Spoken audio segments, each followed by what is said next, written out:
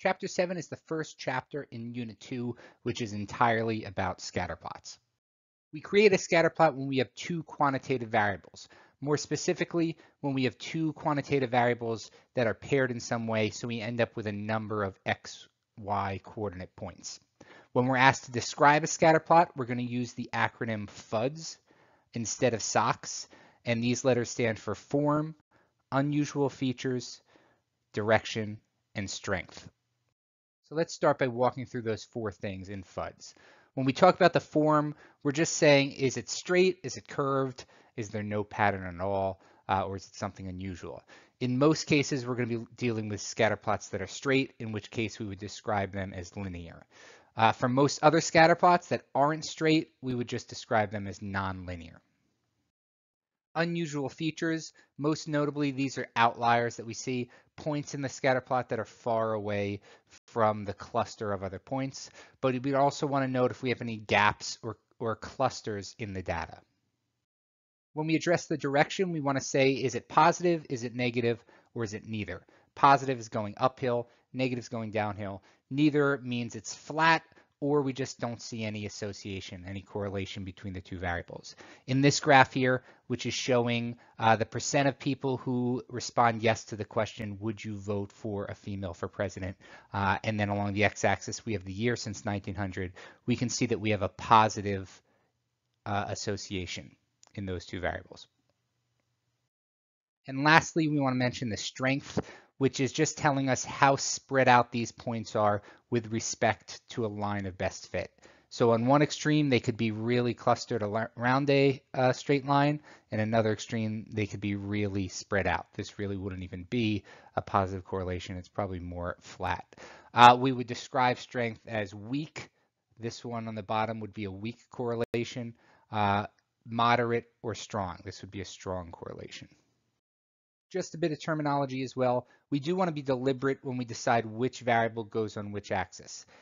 They have specific names. The x-axis is called the explanatory variable, and the y-axis is called the response variable. They're called that because we like to think of the x-axis explaining the behavior of the y-axis, of the y variable. That's not always the case. They might not be having any effect on each other, but when we create our graph, we want to put the horizontal axis as the variable that's more likely the variable that's influencing that y variable, that vertical axis.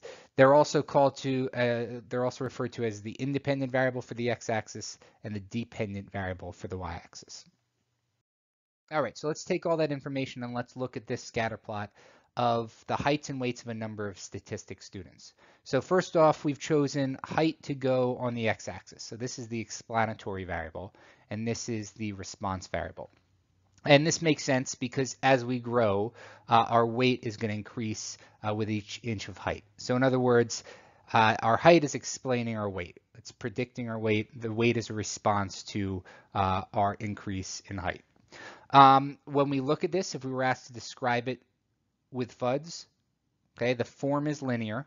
Unusual features, we have one up there. That point is far away from the other ones. Direction is positive, and strength is moderate to strong, and we can hedge our bets and say moderately strong. We would put this all on a blurb and make it about the context of the question, just like we always did with SOCS.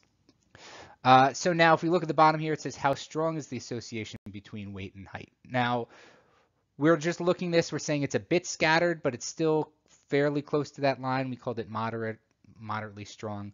The actual number that we can put on it is 0.664. This is called the correlation. So that correlation value of 0.644 is telling us how well does this set of data fit the line of best fit, which is the line that goes through this point, the most efficient line that goes through these points and represents all of them. Now this graph is actually a little different than the one on the previous page. It looks the same at first, but if we look closer, we can see that the height is now in centimeters. That's changed from inches, and the weights, which had been in pounds, are now in kilograms.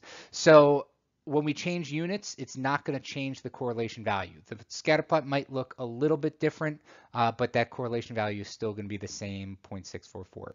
So since the units don't matter, we can remove them altogether, just like we did with z-scores. There's a somewhat involved explanation as to how this correlation value is calculated. I've come to realize that they pretty much never ask you these types of questions on the AP test, so I'm going to skip it.